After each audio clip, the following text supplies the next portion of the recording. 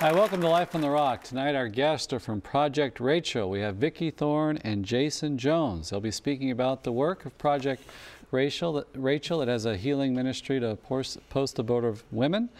And especially tonight with Jason, we're going to talk about, too, the effects on the man, the post-abortive father. So be a great show. Doug's leading tonight. Yes. Good to see you. And what are we doing this weekend, Doug? We've got a big thing coming up here. We're taking buses to Washington, D.C. with a bunch of young people. Oh, no, I'm sorry. That was Greg Robeson from last week. Yeah. No, we are going to be at... planes, taking we're planes. flying out to San Francisco, ladies and gentlemen, with the Walk for Life West Coast. We are going to be out there covering it this weekend. We want you to come out there and take a look, be part of the event, walk with us, be active, be part of something much bigger than ourselves. And it's going to be great. We're always excited about this. It's a bittersweet event because we're doing it because of the tragedy and the horror of abortion. But the camaraderie, the coming together, forces uniting, together, allies, is always a great thing. Just we got each other's back, so to speak, and it's just always wonderful. Right. And this year there's some pretty big changes in the Walk for Life West Coast. It's still in San Francisco, but now we're meeting at Civic Center Plaza. This is right in front of City Hall. It's a beautiful location, and it's right there in front of the government of San Francisco. It begins a little later as well. The rally starts at 12:30. There's an info fair at 11 where all the different people from different pro-life ministries come and talk about their work, particular work. So we have a new time, new location, new route, right? We're going to be going down Market Street and end at Justin Herman Plaza. But this is the traditional parade route for San Francisco. The Giants parade, when they won the World Series and everything, was down this route. So kind of stepping up in the world. I know the organizers have really been working overtime to make all these changes, so pray for them, pray that things go off well, pray for our coverage that it goes well. Doug will be out in the field talking to pro-lifers. And all the occupiers of San Francisco. Yeah. No. But you're up to it. Yeah. You do a good job with that. And you got to rattle some cages. Yeah. I thought we'd also mention this week, this past January 1st, on the World Day of Peace, our Holy Father made the theme of his address educating young people in justice and peace. And he said how important it was, this work, that we all have this duty to have this attentiveness to young people, their concerns, the ability to listen to them and appreciate them. And it's not something merely expedient, but something that all of society should do, to help form young people. And he says that, today, the age we live, he said there's a rising sense of frustration at the crisis looming over society. The world of labor and economy, a crisis whose roots are primarily cultural and anthropological. It seems as if a shadow has fallen over our time, preventing us from clearly seeing the light of day. So, as our Holy Father always does, he always has such he's in tune with the challenges, that are happening. But I know, Doug, your life's work, has been with young people, so you obviously know the importance and value of that. Oh, just the formation, even of my own children, watching their hearts, their minds, their passions, their talents be shaped and formed as they grow, and to listen to them, to engage them, to communicate with them. I still love that saying, the youth of the future of the church, but I still want to go on record for the second part of that quote. I never heard it until I started saying it, so we'll try to claim this one if I can. The future of anything is only as good as it is trained to be. And so if our young people aren't trained, their hearts, their minds, their souls, mentored, taught, shaped, formed, what do we got? Right. We're going to be formed in the MTV generation and that crowd, or the Planned Parenthood approach, It's destructive, it's chaotic. Right. Or is it going to be a godly approach? Is it going to be really reaching into the hearts and the souls and shaping and forming the passions, the talents, and helping to master those passions for the right reasons, for God's design. And then we've got, thanks be to God, we'll have a wonderful future. Right. And I know, Doug, as you often remind us too, that the family is the first place, the first school in which this education of children happens. That's what the Pope is saying here. And he urges parents not to grow disheartened. Your role is so important. And that he says something beautiful. He said, may they encourage children, the parents, by the example of their lives to put their hope before all else in God, the one source of authentic justice and peace. You know, sometimes things can get so difficult we lose sight of that. And God, I think, sometimes He really brings us to our knees to remember, hey, you know, I'm the solution here. I am the one that we need to center our lives on. Right. But something I wanted to tell our young people here, that the Holy Father in this document, he talks about with this education some principal themes. And he says one is that, you know, our young people need to be formed, educated in human dignity. He says the first step in education is learning to recognize the Creator's image in man, and consequently learning to have a profound respect for every human being and helping others to live a life consonant with this supreme dignity. He also talks about educating them in authentic human freedom. You know, not license, not this adulation of self. He said, only in relation to God does man come to understand also the meaning of human freedom. You know, something we all crave, especially our young people. And he says, when man believes himself to be absolute, to depend on nothing and no one, to be able to do anything he wants, he ends up contradicting the truth of his own being and forfeiting his own freedom. On the contrary, man is a relational being and lives in relationship with others, especially with God. He talks about that relationship between freedom and truth. And that leads into relativism. He warns against relativism, which isn't, as you point out, it's not the evil of relatives. Well, right? No, I mean, relatives are not evil, but relativism can be evil, yeah. He says relativism recognizes nothing as definitive, leaves as the ultimate criterion only the self with its desires, selfishness, right? Truth unites us. And so real education must educate in the truth. And he talks about living by our conscience, that it must be a properly formed conscience according to the truth. Then we can live in this freedom. And then I just want to jump to the end. He talks about the importance of educating in peace, which is the kind of the culmination of it. But he says, he gives at the end of it, he gives this rousing address to the young people. He says, to all and to young people in particular, I wish to say emphatically, it is not ideologies that save the world, but only a return to the living God, our Creator, the guarantor of our freedom, the guarantor of what is really good and true, an unconditional return to God who is the measure of what is right and who at the same time is everlasting love. This is a big theme of the Pope. And what could ever save us apart from love? Return to God. You know, He is the one. Unconditional return. Disciples that have surrendered totally to Him. You know, that's got to be the great theme. And he tells the young people, never become self-centered, but work for a brighter future. He says, young people, you are a precious gift for society. Don't yield to discouragement in the face of difficulties. Do not abandon yourselves to false solutions, which often seem the easiest way to overcome problems. You don't be afraid to make a commitment, to make sacrifice, to work, to choose paths that demand fidelity and constancy, humility and dedication. Be confident in your youth and its profound desires for happiness, truth, beauty, and genuine love. Right? Those are great themes that our young people, we need to champion these things. You know, we turn on the TV and stuff, our media, tearing this stuff down so often. Our faith champions these most beautiful aspects of our life.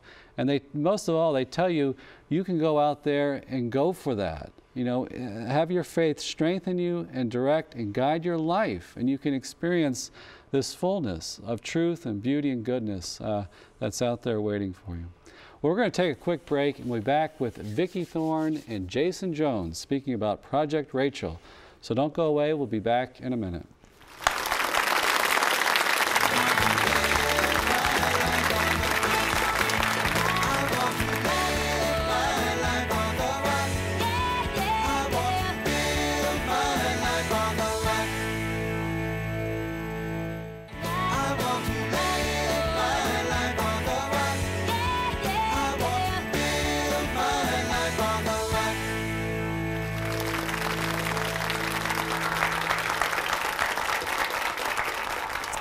And we're back, ladies and gentlemen. Hi, Doug Barry here along with Father Mark Mary. We are the Rock House Compadres, and you are watching the most important show you could be watching right now.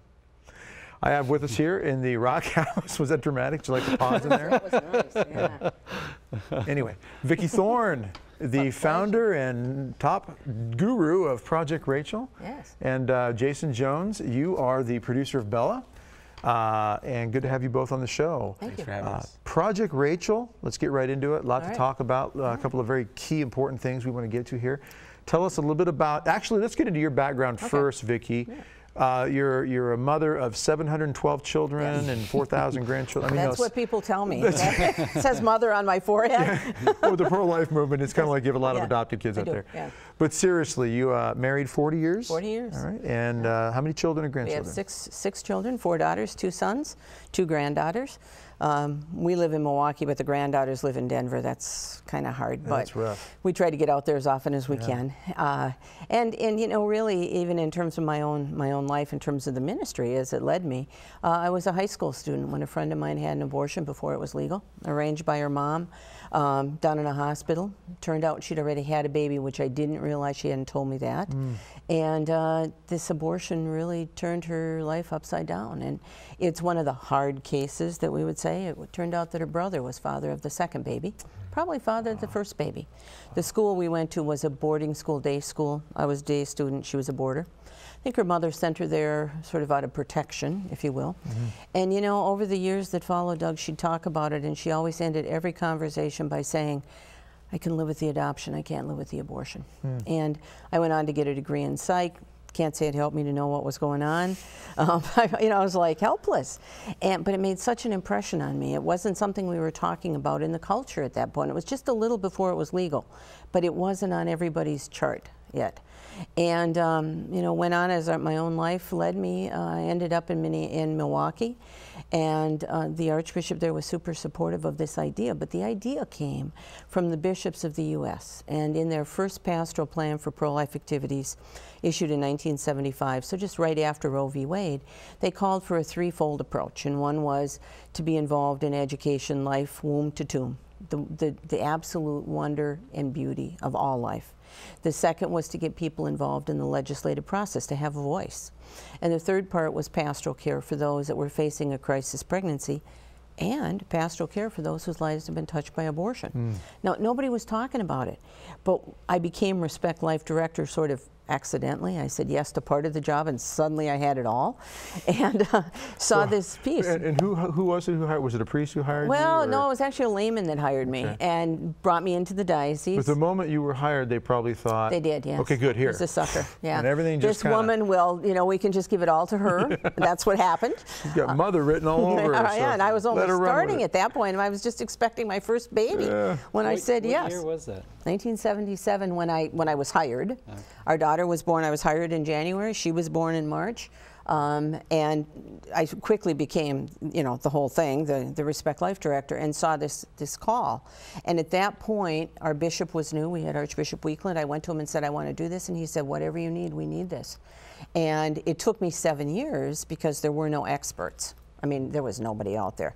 And I met other women. I wasn't dumb enough to think one woman a case made. Okay, maybe she had some other problems. Clearly there were familial issues. But you know, it really was that awareness, because then I met other women who were telling me the same sort of thing. But see, the bishops knew about the wound because they're confessors. And every country I've been in, and I've been in 20 countries, the bishops and the priests know, because you've heard confessions. And you've heard the pain of this woman and the men, but nobody was talking about the men at that point. And so, you know, it was really this call to say, how can we as church provide care? And we have everything we need. We have confessors, we have mental health professionals, we had doctors, we had spiritual directors, everybody was there. How do we train them? You know, how do we bring it together? And, you know, even the story of the happening, it all came together in 6 weeks when the time was right, in God's timing. I had gathered all the people for a training. The Archbishop was on board. All our priests were on board. Our Catholic Charities was on board, but I was missing somebody. And I was missing who I call the automatic confessor priest. The guy who walks in the room, everybody knows he's a priest. He's on the airplane, he's hearing confessions. You know, everybody knows. And I suddenly knew who it was, went to a priest friend of mine who was helping me do this, and he said, I'm bringing him here in September, and this was good because he was coming from Rome, and this is going to be an expensive ticket. And so based on his coming to town, we called him. I said, do you think you could talk about this? And he goes, sure. And it was Father Bob Pharisee. Some of your people will know Father Bob. Wisconsin Province Jesuit who taught in Rome and has done a ton of things over The the years. automatic confessor. The automatic confessor. Does it have a T-shirt made up with that on it? No, but I should probably do that for him. I hadn't thought about that. Or something, yeah. But anyway, based on that, we did great. a training day. And it wasn't until 2 years ago that something else I came to understand that happened. I invited the press. They came, they reported, they said, tomorrow we're going to break the story. And I was not going to tell people there was a ministry coming for 6 weeks. We were going to get everything in place. We were going to have a mass. It was going to be a big announcement. And I said to the reporter, wait, don't tell people tomorrow because the phone will ring and I'm not ready yet. Okay, she seemed to understand that. And then in the morning on September 19th, 7 a.m., a radio station called. I wanted to do a live interview in 20 minutes on the front page story in the newspaper I hadn't seen. So send my husband out to come back with the newspaper. And I was right. The phone rang all day, but it wasn't the women, it was the press. And the story went around the world that day. Now, only 2 years ago. What was the like, in a nutshell, the headline, the story itself, what was going around the world? Church offers help to people who've had abortions. Okay. And that was like earth-shaking because we have this incredibly strong prophetic stance that abortion's not good for men, women, or children. The fact that the church would be offering compassionate care, like, just didn't fit with what people thought. And that was why it was newsworthy. But the other reason it was newsworthy is lots of people knew people who'd had abortions. And that was actually the story of the reporter. She had a good friend who had an abortion who was unhealed, and she said, we have to tell the world. But it was 2 years ago in Lourdes that I found out something about that date, which was September 19th, which was it's the Feast of Our Lady of La Salette, the Consolation of Sinners, the Weeping Madonna. That makes me think of the gospel just last week or so of Jesus healing the leper and telling the leper, don't tell anybody. Don't tell anybody. The leper goes out and tells them, and here you're telling the press, give me 6 weeks. I know. And the next day, there it is. There it is. And it, you know, it has just exploded and grown. And the thing is that it is so much part of our message as church, that if I come with a repentant heart, the Father Mercies is waiting for me. But there is a myth out there, is there not, that there are people who believe that because the church is so staunch pro-life, and the Catholic faith is the greatest defender overall of life from as you said, womb to tomb. But there are people who believe that there's this overwhelming guilt, and you can't get near the church if you've been involved in an abortion. Because they're so strong against it, and yet really the opposite. It is. They're the greatest arms open for healing. Open. Yeah. Well, and you know, Doug, one of the things that's unfolded over time is that in 1960, long before I was doing this, I was but a kid, all right, Pope John Paul II, who wasn't Pope at that point, wrote the book Love and Responsibility. And in there accurately described the aftermath of abortion for women, 1960. He was a confessor. He heard it in Poland. And then in the sections in the Gospel of Life, section 99, there's an invitation to women that says, you know, the Father Mercies is waiting for you if you come with a repentant heart. And there's people to help you. And nothing's definitively lost. What a beautiful invitation. And then Pope Benedict has reiterated that. The most succinct document on it is one called Oil on the Wounds that came out of a Congress in April of 2008. He takes what Pope John Paul II said in terms of the invitation to come to the Father of Mercy. And then he takes it a step further and he says to us, you have to be the Good Samaritan who goes and finds the people who need help and bring them to the church. Oil on the Wounds. Oil on the Wounds. What a great title. Isn't it beautiful? The guy ought to be a writer. Yeah. I mean, I say that respectfully, of course, but that's a great time. I mean, just evokes something inside of you of healing and mercy. You know, and it was just such a beautiful experience of having him, again, reaffirm, but say to people, we all have an obligation when we're doing pro-life work to be, you know, someone says there's a difference between a true prophet and a false prophet. False prophet only tells you the problem. It's so bad. Oh, it's so bad. And the true prophet gives you the problem and the solution. And as church, that's what we do.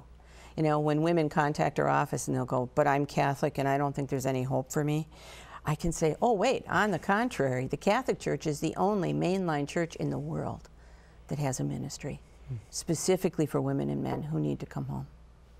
And to see what God has done with this over the years is just so profound. So the year that it started, Project Rachel, was 1984. 84, and the next day it went around the world. The next day it went around the world. Yeah. And it's been nonstop since then. Nonstop since. And primarily it's simply because the wounds are so great Yeah. And the healing is so necessary and so craving. I mean, we're craving it.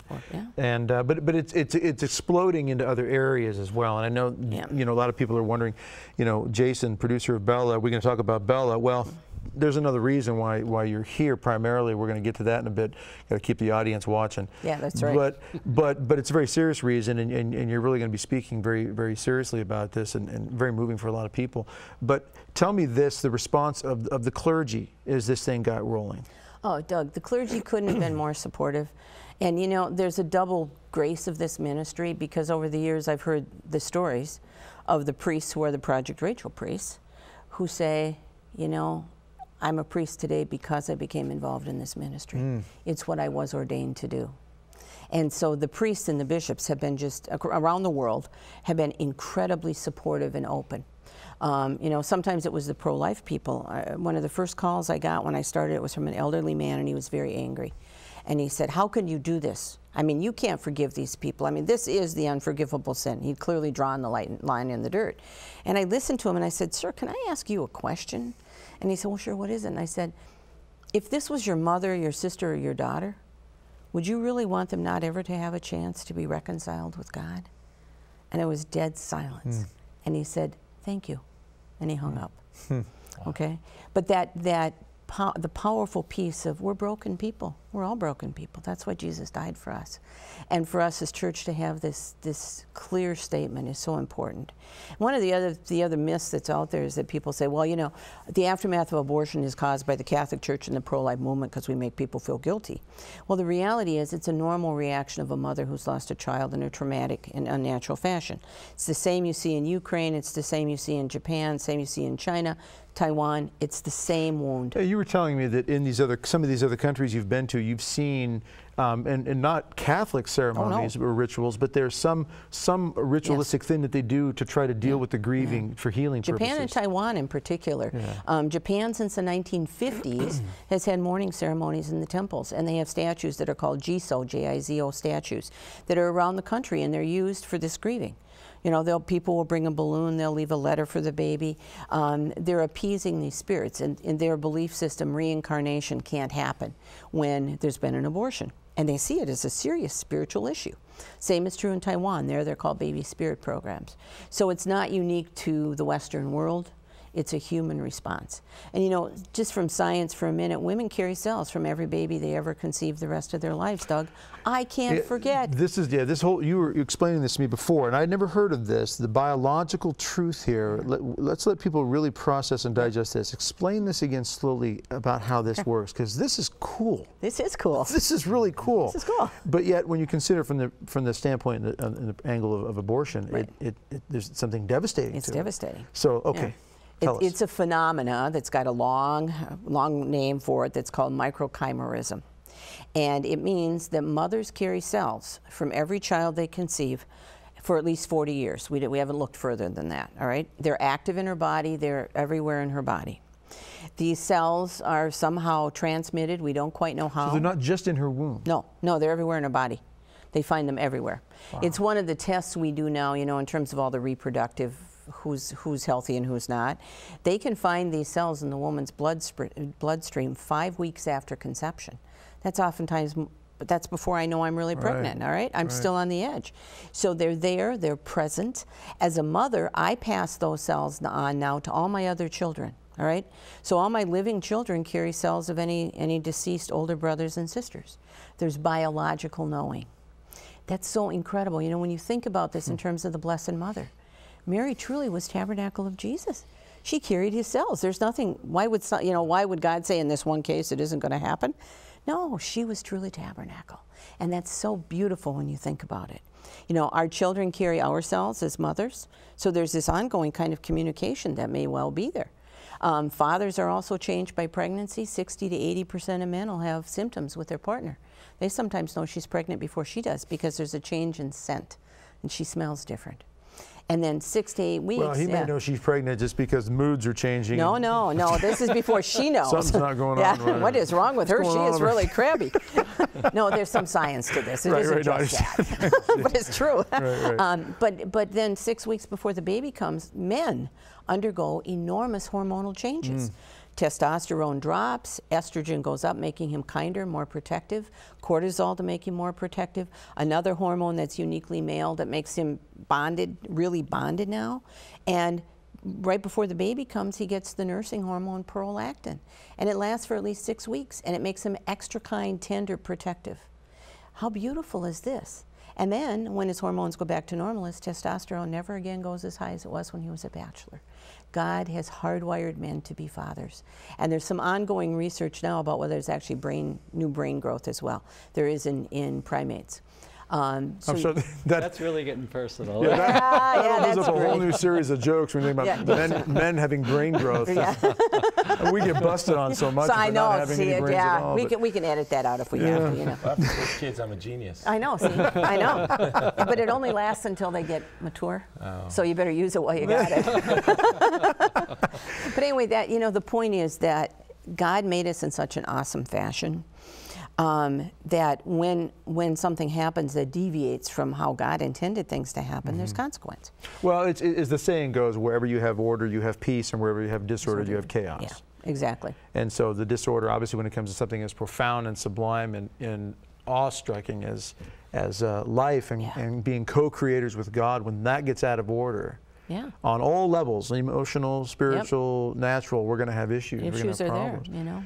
But Project Rachel is not just for the ladies, though. No, which is one of the reasons Jason's here. You're finding out, another little teaser for the audience, but you're finding out more and more now, and we're seeing more and more. Men are speaking out. And is it true that men, for the longest time, we've been kind of set to the side in the area of abortions? Absolutely. It's her choice. She can do what she wants. You have nothing to do. You were just a donor. Yep. And you're out of this now. That's right. And men themselves didn't know why they were getting upset, and because we didn't know about the biological aspects as you just described. But even the spiritual aspects of the desire to be a father, to be a protector, and to be excluded from this is so painful by itself. And one of the myths is that men are just donors. One. The second one is all men are forcers, that all men say to her, oh honey, you should have this abortion because. And the reality is that's not true at all. There are so many pieces of men's stories. The men who would have stopped it if they could have, who wanted that baby, who said they would marry her, would raise the baby by themselves. The men who are told, who would have said stop, by friends, family, oh, you can't say anything, you know, it's her choice. The men who agree, wouldn't force necessarily, but agree, and then later say, what did I do? I lost my baby in this. The men who do force, okay, there are those guys. There are the guys who find out after it happened. There are men who almost lost a child to abortion. I encountered a guy about 6 months ago. It was a story, it was a scenario I hadn't thought about. Just adamantly pro-life, and I said to him, why? You know, what's going on? And he said, because I impregnated a girl in high school, and her mother tried to force an abortion on her, and I tried to stop it. And he said, she had the baby. We didn't marry, but I know where my daughter is, and I know where my granddaughters are. It was the most moving thing, and it was an accidental meeting that just sort of happened. But this awareness, for every abortion, there's a father. You know, we've got more than 50 million abortions in this country alone, 50 million a year in the world. And for every abortion, there's a mother, there's a father, there's 2 sets of grandparents, there's siblings, there's all these people in this experience, and we don't think about that. Do you think it compounds it for men in one sense that men don't seem to be nearly as much the natural, let me open up and talk about my feelings. Yeah, absolutely. And so while women can oftentimes get together, and I love this about, you know, on the humorous side, women and men, the difference is women get together and, oh, how are you? Oh, and they hug, you know, your shoes are cute, nice sweater, great hair. Right, yes. I never get that, but, you know, but when guys get together, hey, how you doing, man? It's a handshake and a slap on the shoulder. Hey, we hunting and fishing? Did you rebuild your engine? You know, you still working out? You know? Yeah. But it's different. There's not necessarily that, oh, how you doing? How you feeling right now? And you know why? Because the part of your brain where your emotions sit is in a totally different part than it is in women. Yeah, and I'm okay with that. Yeah. I don't have a problem with the differences. I'm not going to say, Jason, that's a great sweater. I'm not going to do this, you know?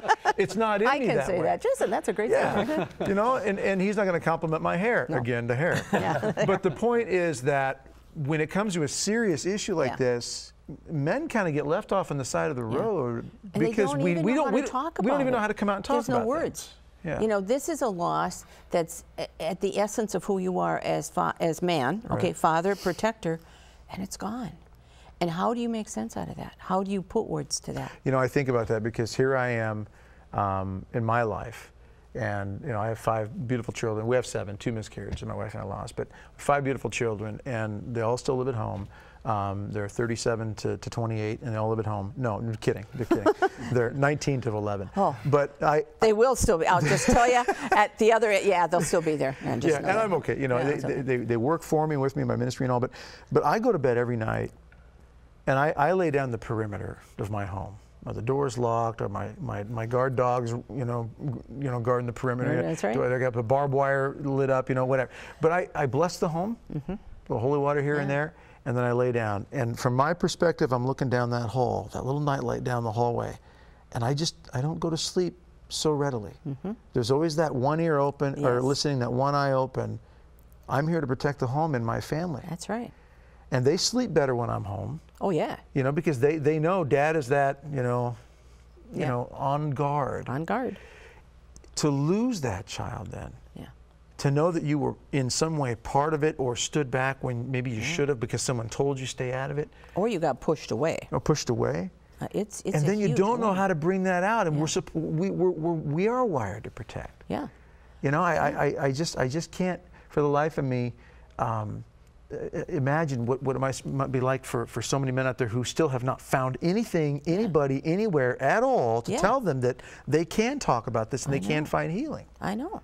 We've been blessed in that we were able to do 2 conferences in about 3 years ago, one in San Francisco and one in Chicago, called Reclaiming Fatherhood. Right. And it was an amazing thing. But to see how these men told their stories, and Jason shared his experience at one of these, but it was the first time anybody talked about men.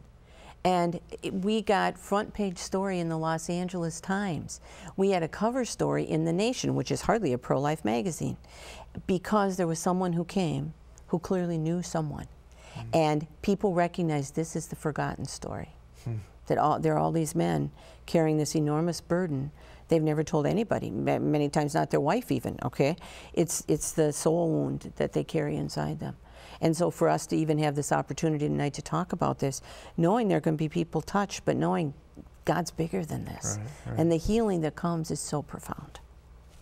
Well, that being said, I think we've kind of laid down the groundwork and we've set this, tease the audience. And if Jason, you have quite a story.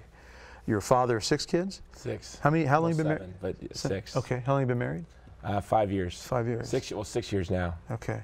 And producer of Bella, for people who know about the movie, I mean, it sounds, wow, the guy's out in Los Angeles. You're interacting with Hollywood, but you've got quite a story that has to do with everything we're talking about.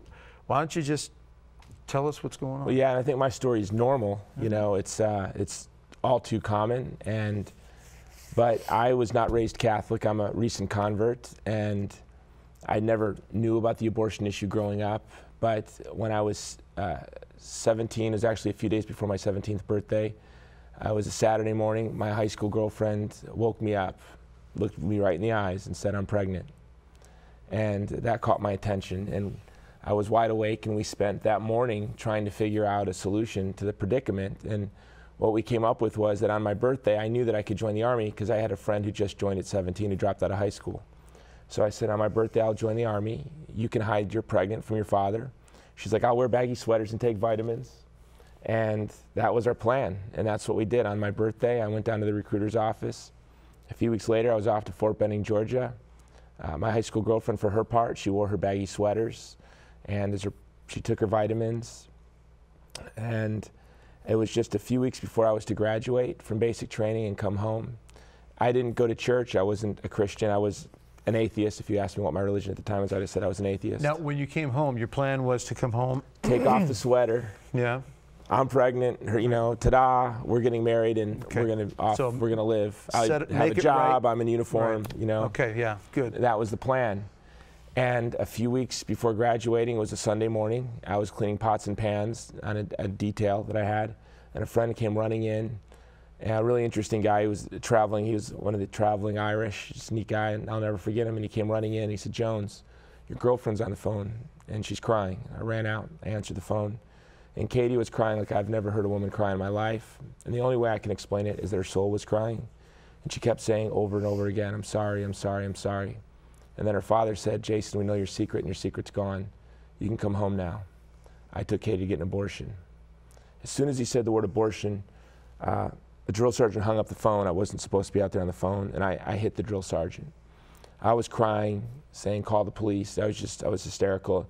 Another sergeant pulled me by the collar into my captain's office. My big Army Ranger captain began to cry just at the sight of me crying. And I was just, sir, please call the police. My girlfriend's father killed my baby. And he looked at me confused. And I said, you know, sir, you took her to have an abortion.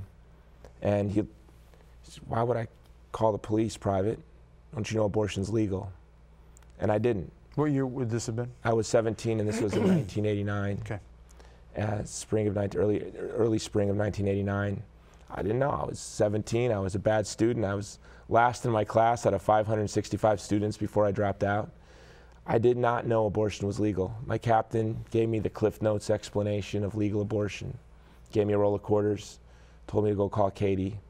And I called her, and I'll never forget, if you remember payphones, when you run out of change, it says you have 60 seconds left, please deposit change. And Katie was still crying, and I had no more change left. And I thought I have to say something to comfort her, anything. And I just said, Katie, I promise you, if it takes me the rest of my life, I will end abortion for you and our daughter. And how I know our baby was a girl is the abortionist said to Katie, if you want to know, your baby was a girl. And so that's how I know our daughter. We named her Jessica.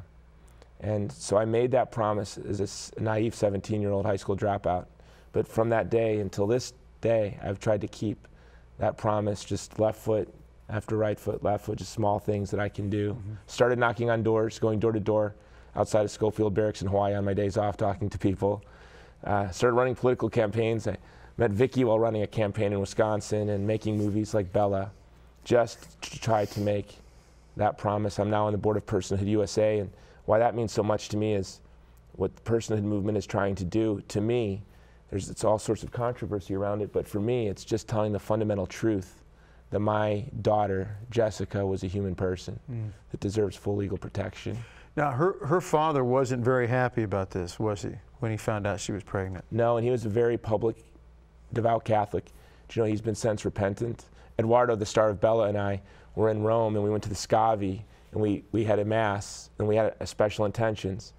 And I had two, one that my mother would become a nun, and the other that Katie's father would repent. And a year to the week, it might have been a year to the day, he called Katie and repented and said it was a mistake, and he was sorry. And that meant a lot to me. That's just a miracle. Are you still in contact with Katie? Yeah, and in fact, Vicki's worked with her. Okay. All right. But your reaction, and when you met him, he was a bit on the rougher side. Yeah, he left something out that he might want to put in there because it sort of fits with a lot of other guys. What's that? Okay. What did I leave out? I was a troubled young man. Ah, yes. Yeah, I was an atheist pro-lifer. The rage thing. When I met Vicki, I got so mad at her. You know, I'd do these pro-life conferences, and people wouldn't vet me. They thought I was Catholic or evangelical. I'd speak at churches, but I was an atheist, but very pro-life. And nothing would make me more angry. I never told my story for 11 years. It was when speaking to a group of young people, and a girl began to cry, and she crossed herself and hunched over. And her body language told me she'd had an abortion. And then I shared my story for the first time. And the response of the people made me realize I should share my story.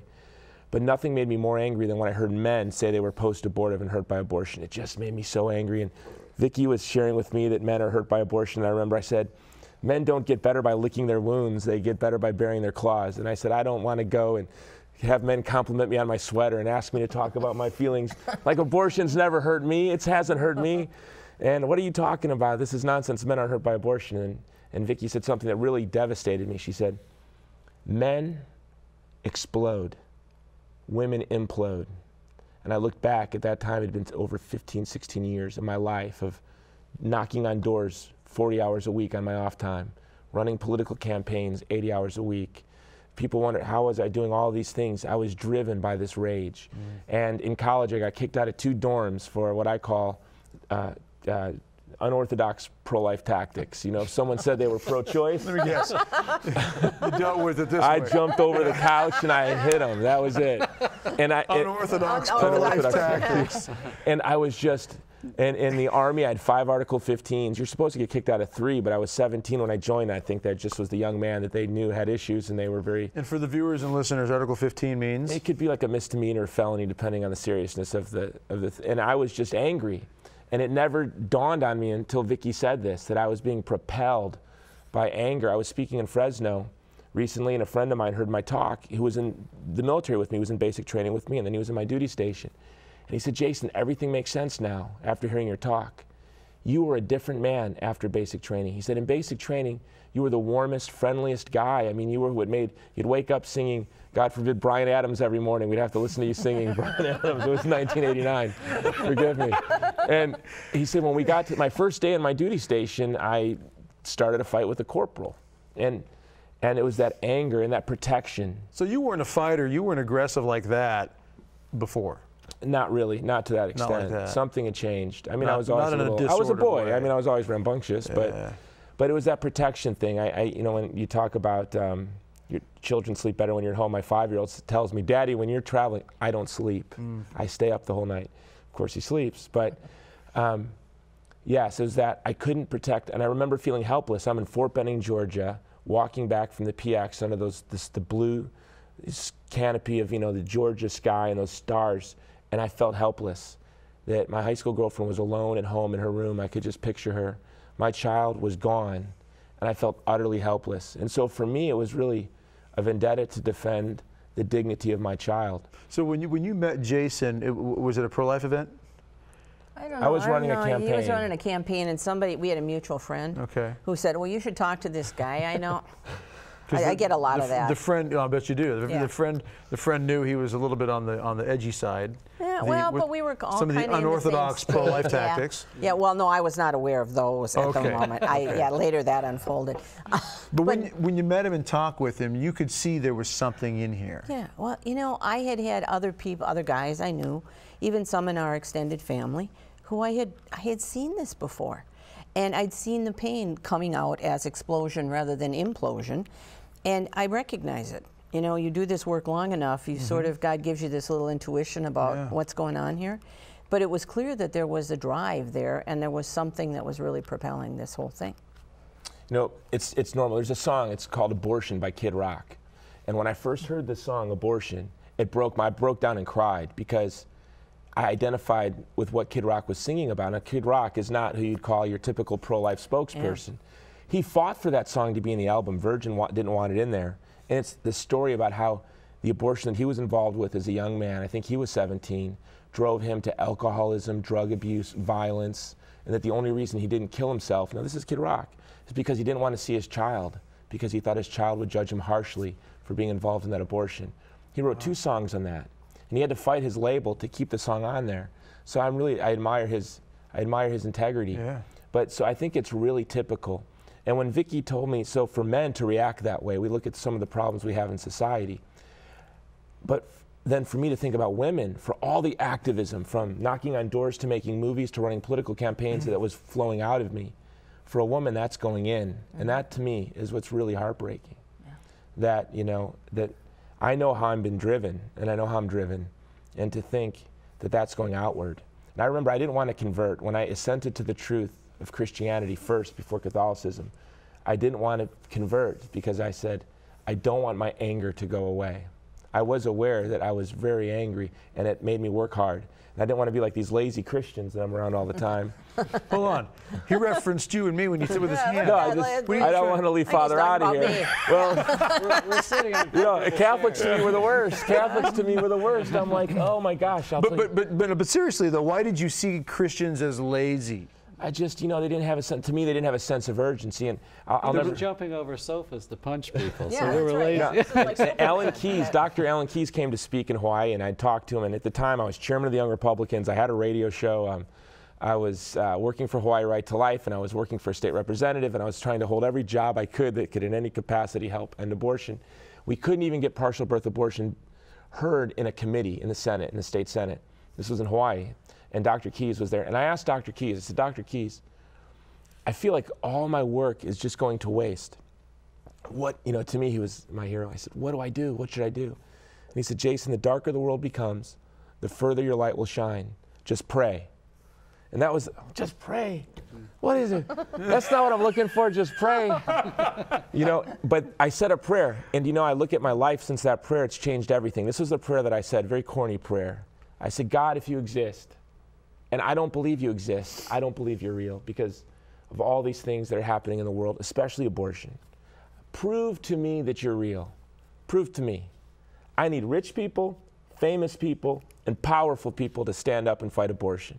Where are they? It's me and a couple elderly ladies in a little office in Honolulu, Hawaii. I need famous and powerful and wealthy people. And I said that prayer, and I started saying whenever I got mad. And you know, without blinking an eye, I can't even chart the course, how I went from there in just half a decade, in just 5 or 6 years, from being involved in producing movies with men like Eduardo Verástegui and Steve McAvity, working on 2 presidential campaigns and Senate campaigns. There's no path other than God answers the prayers of atheists. And I was flying on a plane with the senator who's now a governor who I was working on his campaign, a very good pro-life man, and I was looking at him across this plane. And I had a letter of endorsement from Norma McCorvey for the candidate, the Roe versus Wade. I had a Bella screener with our marketing plan in one packet, and I was working with this man who's running for president. And I was on a private plane, high school dropout from Chicago, and I'm looking at him, and I thought, how did I get here? And then I realized that my daughter had been interceding for me the whole time, that there's no human way possible. Right. There's no human way. And that's when I realized that it was together with my daughter that I had been working all this time to promote the dignity of the human person from the very beginning. Now, Vicki, what Jason just describes about the rage or the anger driving him, I kind of refer to that sometimes as the crazy John the Baptist look in the eye. Yeah. That's something that just is always ready to go. That's the look, yeah. Yeah. And I would agree with you with regards to the laziness out there. I mean, I look at the divorce rate, the addiction rate, the abortion rate, the pornography problem with men, all these issues that men have, and for the life of me, I cannot understand why more men are not coming together when it comes to trying to help raise men up to be the warriors that we're supposed to be for whatever capacity or position God puts us in. To me, it baffles me. But do you see this with regards to the abortion issue? Is this pretty common? Yeah. The fact that the guys who are able to begin to process it become incredible advocates for life in different ways, okay? I could, give you a long list of people I've come to know, and they're all doing incredible things. There's one who's a bank president, who's a very visible person in terms of some things. There are people who have been involved in theater. There are people who are businessmen. There are people who do a lot of ministry, pro-life ministry. Their lost children bring them to that place. But the things you just talked about, Doug, you know what? I can talk about that. Pornography, there's guys who swear they're not touching a woman again after an abortion loss, and they get hooked on, pornography, sexual addiction. Alcohol, drinking, drugs to numb the pain. Absolutely reckless lifestyles to confront death, and many of these guys kill themselves. Not necessarily some straight out suicides, some risk-taking to the point of destruction. The divorce. I don't trust women, and maybe this is the woman I had the abortion with, but only 30% of those stay together and get married. But then we never talk about it. It's the elephant in the living room that destroys our intimacy. We've never forgiven each other. We've never grieved for this child. We're defended, okay? Or I marry another woman. Maybe she's had an abortion with someone else. I've had my abortion. We both get fragile. We might not seek help. It becomes this destructive cycle. And so I think some of what we see in terms of the woundedness of men, and again, the things you were talking about, these things are all interlinked in ways we don't think about. We don't necessarily ask men about, have you lost children to abortion or miscarriage when we do therapy. When we did our conferences, that was one of the things we talked to the therapists about. Should be part of your screening question. We should ask women the same question. Have you had a pregnancy loss of some kind in your life, like miscarriage, stillbirth, abortion? Never start with abortion, too shocking. But to raise the possibility, because once somebody's named it for me, like Jason said, it was eating you up, and you didn't know that that was at the core of what was part of the rage. And for men, this rage issue can be a really big one. We see suicides on campuses. The bright young guy who jumps off the bridge and nobody knows, such a loss. If the friends trust you, what you oftentimes hear was girlfriend, pregnancy, abortion, you know, he was never the same. And that's the stuff that isn't going to come out in your average mainstream press. Nobody talks about that. Yeah. You know, and we sure don't talk about, you know, the involvement of men in these things. You know, even when there's an issue with a woman, we don't want to talk about it. Some of the things, the real brokennesses that are there. This is one of those things that's kept tightly under wraps in terms of, well, what would people think if we talked about the impact? Because this is one of those freedoms that we need. Freedom for what? You know, this is a freedom that breaks people's souls and spirits. All right, we've skipped all the breaks for this show because this is so important. There's so much information. We're down to just the last 5 or 6 minutes or so. What do we do now? What, well, give us what you think, Vicki, and then Jason, you. What do we do, Vicki, to you know, we don't want to be the false prophet and say only part of it. I mean, Project Rachel, but tell the audience who's listening and watching right now, what can they do right now? See, I think the most important thing is that when we talk about the value of life, we talk about abortion, to remember that anybody we're talking to may have had an abortion.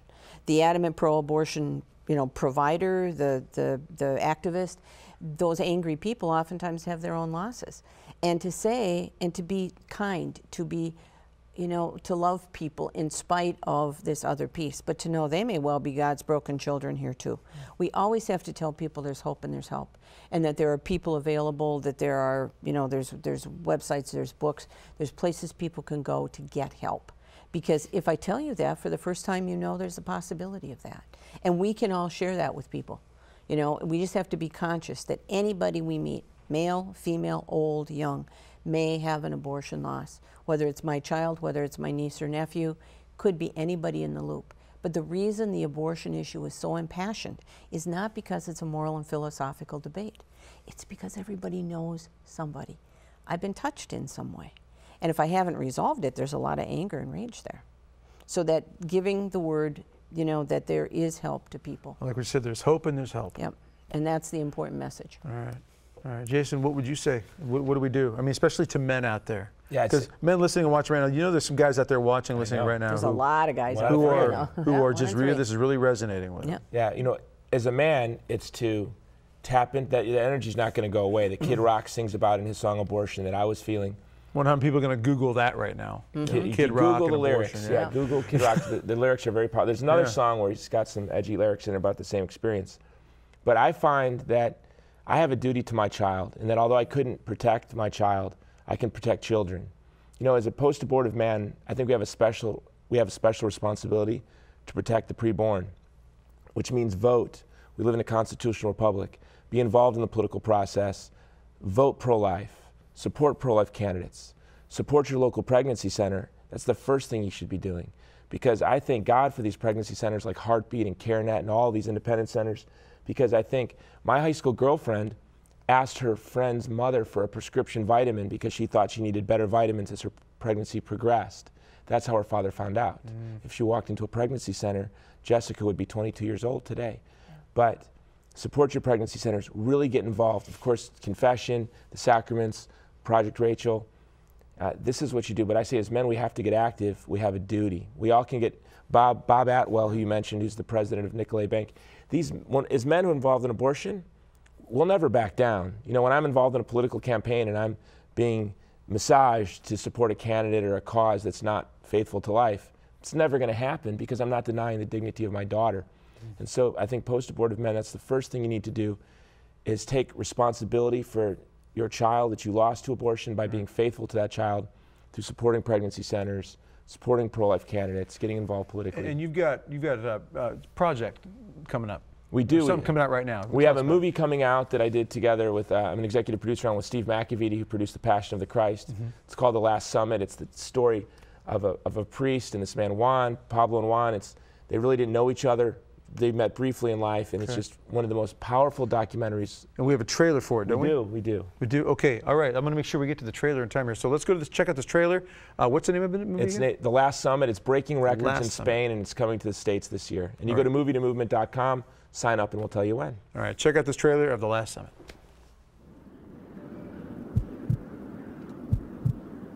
El primer descubrimiento es descubrir a Dios, la inmensidad de Dios.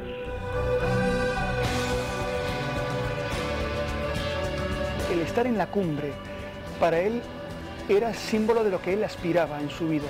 El estar cerca de ese Dios al que parecía allí incluso tocar más físicamente. La Guardia Civil ha encontrado hoy los cuerpos de los 2 montañeros desaparecidos este fin de semana en el Moncayo. Sus últimas palabras son: he llegado a la cima. Está muy curioso que la cima realmente haya sido su cima en la vida también. ¿Cómo lo resumiría yo? Pues era una especie de Cristo en la tierra. Su vida vale la pena ser conocida porque hará mucho bien.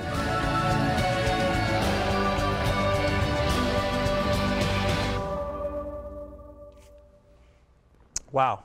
And where do they go again for more information on this movie? www.movie2movement.com. That's 2movement.com. Okay, movie2.com. Okay, very good. All right. For the men who've been listening, or those who love them, there's a website, menandabortion.info. It's MENAND, abortion.info. Resources, information, some of the stuff I talked about in terms of the biology. Okay. Place to start, place for contact with us. Men and abortion.info. Yeah, okay, info is important. Info. Thank you so much. My pleasure. Great Thanks work. God bless you guys. Thank you. Keep it up. Father? May our Heavenly Father shine His face upon you, give you His peace, and may Almighty God bless you, the Father, and the Son, and the Holy Spirit. We'll see you next week.